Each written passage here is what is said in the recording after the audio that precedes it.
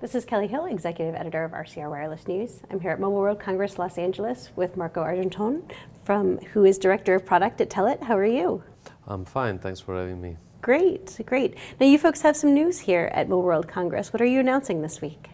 Yeah, indeed, it's a very exciting week for us because among all the other things that we are showcasing here, we are talking about 5G and our new 5G product.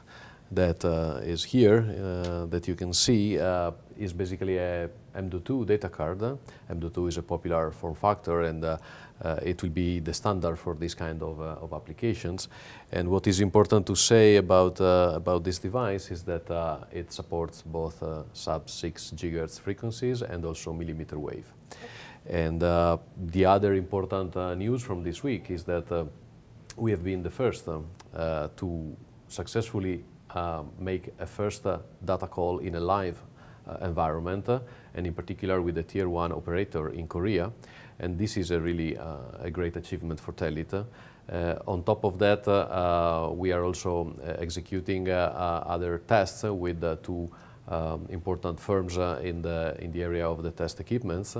And if this live test we did in Korea is based on the sub-6 frequencies, the other tests we are conducting are based on the test equipments by Anritsu and Rode Schwarz that are really the leading industries in this kind of environment. And what is important to mention in this case is that we are really writing the book together. We are really breaking the ground here in terms of test cases. It's a new technology, and we have to test together and cooperate to make this product available for our end customers.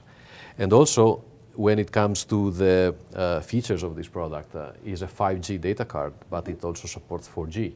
And 4G is not going away with the arrival of 5G in the industry. And this is important because it allows, first of all, a global deployment with all the frequency bands that are supported, and also an early deployment for our end customers, also in the regions where 5G is not yet deployed, because they can leverage 4G and be ready for the moment in which 5G will be deployed in the field. So today we're also speaking with Safi, Regional Product Marketing Director from Telit. How are you? Good, thank you. Good. So let's hear a little bit more about these 5G modules and what industries will benefit from those. Sure. So our 5G module is bringing in a new generation of 5G technology. It includes millimeter wave and sub-6. And on top of that, you also get 5G, 4G, and 3G. And we have built-in GNSS, so you can also do position location.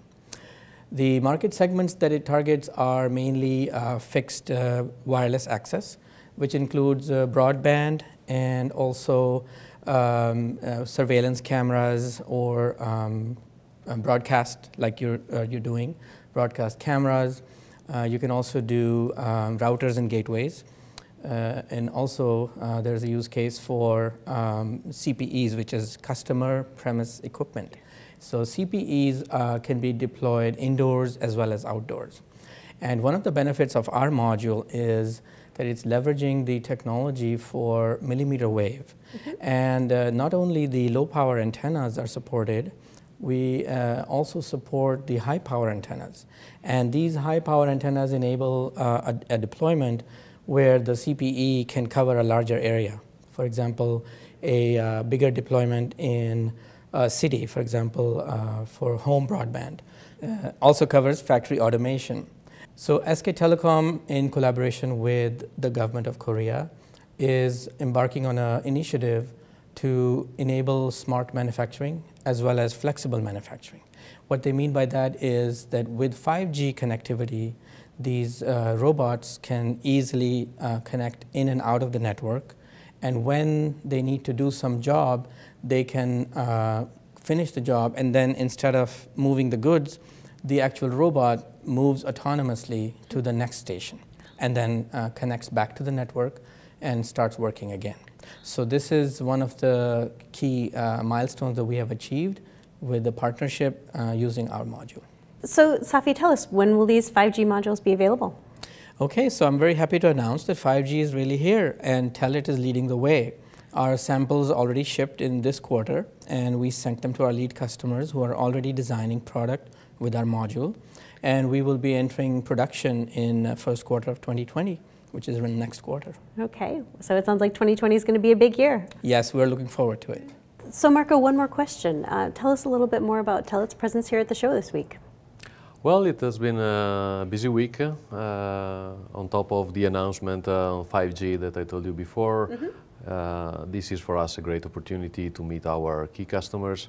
And on top of that, we are also present at the GSMA Innovation City with a demo with a real product of one of our customers.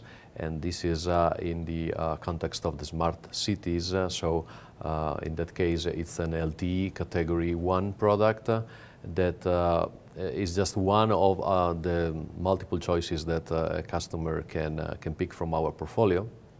And then another important presence is at the ONGO CBRS pavilion. And this is another important milestone for us because we are really experiencing an amazing success of private LTE here in US. In that case, we are showcasing a product together with another partner where we have a data card that is supporting CBRS technology. And it's also connected to what I told you before about 5G because private network will play a major role in 5G as well. So in that pod, we are showing a 4G solution, but it's just the first seed for this growth on 5G as well. Okay, well, we'll stay in touch. Thank you so much. Thank you.